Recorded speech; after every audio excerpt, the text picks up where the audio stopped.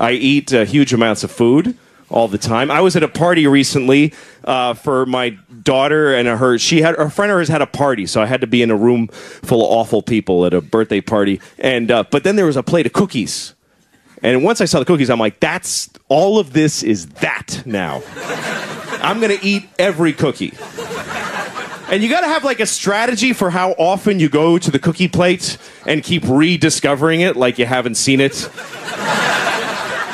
The first time you see it, you're like, oh, somebody brought cookies. Yeah, I gotta go ahead. You gotta go like this, like, I don't have to have one, but I don't want to insult anybody, and you eat one. Oh, I can take it or leave it. You walk away the whole time, radar back there. Later on, different group of people around. I want the cookies. Somebody, but if people start to notice how much you're eating them, you have to say something like, "These are crazy. What's with these cookies?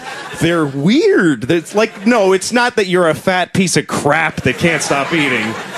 They're insane cookies.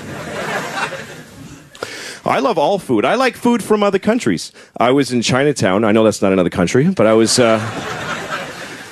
in Chinatown, and I went to the this grocery store, and they had weird food in there. They had, I swear to God, they had duck vaginas. They had duck vaginas in a big barrel with a scoop stuck in it.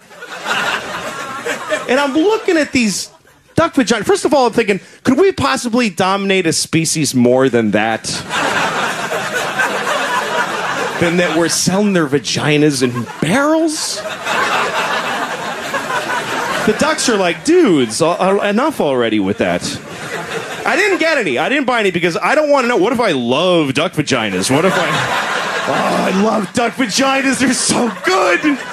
It's not like a million things taste like a duck vagina. 4 in the morning, I gotta have a duck vagina right now! Chinatown's closed, I gotta go to the park with a knife. Where's a duck? Thank you very much, folks. Thanks. Hilarious as always. Louis C.K.